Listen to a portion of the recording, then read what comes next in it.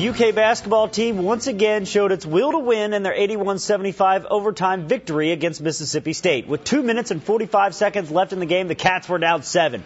First, DeAndre Liggins knocked down the 3. Then Eric Bledsoe gets a layup in transition. And Patrick Patterson tied it up with a baseline jumper that forced overtime. I'll tell you this, we were in every huddle. One thing I said to them, this is going to be a great comeback for television.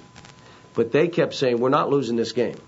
They were in a huddle saying it, we're not losing this game. They refused to lose. They just went after it, and they just refused to lose. They just said, we're winning this thing. Kentucky, that's why they're Kentucky.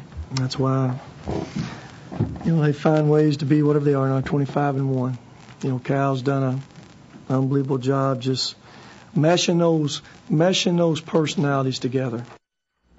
Staying in the SEC, Georgia was at Tennessee tonight. 5-point game late in the second half. Bobby Mays misses the layup, but Wayne Chisholm battling down low gets the follow to fall. Chisholm with 16 points. Georgia actually led for most of the game, but the Bulldogs couldn't hold on. Tennessee wins it 69-60.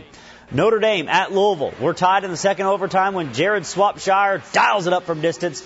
Cards up 3, Swapshire with 12. Later on, Cards down 1. Jerry Smith gets free. Bottoms. Smith with 5 points. Samardo Samuels with a career-high 36 as Louisville wins a 91-89 thriller.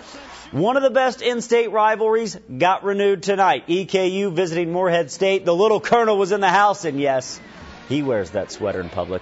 On to the game, Justin Stummis gets in the lane and drops off the dime to Josh Daniel for the hoop and the harm. Daniel with 5 points. Jeff Neubauer drawing it up on the sideline. Kenneth Fareed operating the give and go with his buddy Steve Peterson, who finishes at the rim. And then the Colonels leave the EKU killer all alone. Mace Stallworth buries the triple. Stallworth with 20 points. Next time down the floor, it's Peterson with the 3-ball corner pocket. Good. Peterson with 15, and the Eagles are cruising up 20 at the half. EKU kept fighting. Josh Taylor with 3 of his 21. Moorhead led by as many as 26 points. Eagles go on to win it 77-64. Moorhead State sweeps the season series. In a matchup of 2 of the state's top 20 teams, Clark County got the best of Lafayette 83-69 last Friday night. And as Dan Reefer shows us, they couldn't have done it without our high school highlight reel star of the week.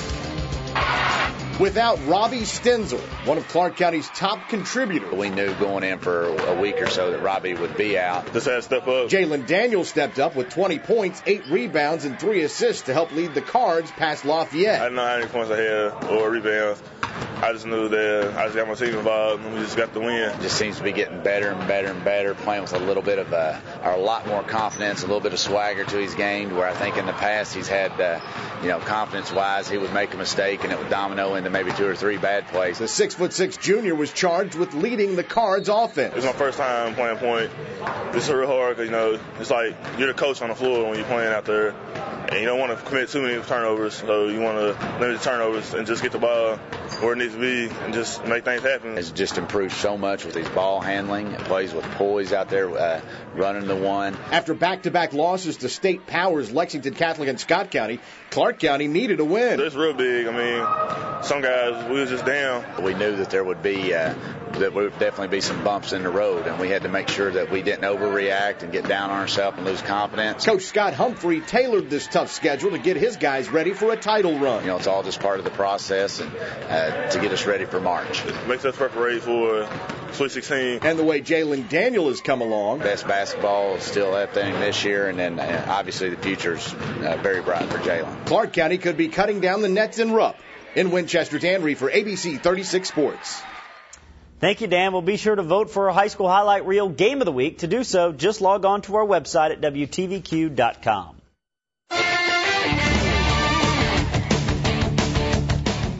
Back to Moorhead. Eagles looking for the alley-oop to Kenneth Fareed. Off the mark, but Brennan Shingles is there to clean up the mess. Eagles win it. But this is our Jack Kane Ford big-time hot play of the day.